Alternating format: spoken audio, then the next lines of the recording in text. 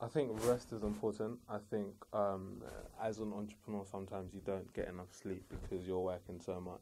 But I think sleep is very important. Just because the more tired you are, the more agitated you are, and so that sometimes means that you don't make objective decisions.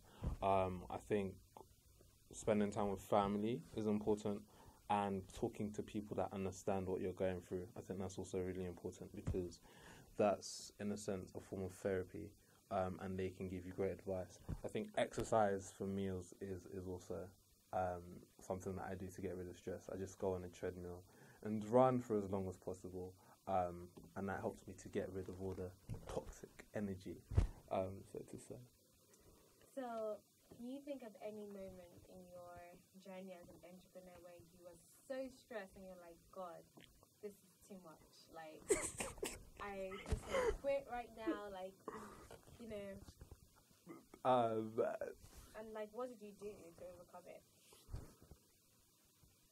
so I think one was at the start of this year, we had a massive client disagreement, and the client was planning to take us to court.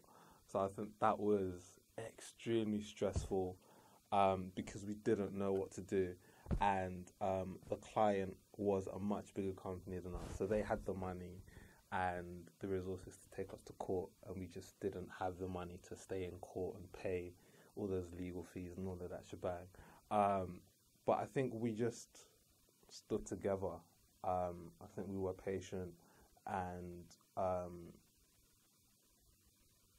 yeah, I think we were just patient, and we were open to negotiation with the client. So I think that's what really helped. And I think just sticking together and saying we're going to get through this was also really important. So I think resilience is very important because you're always going to have those moments, so to say.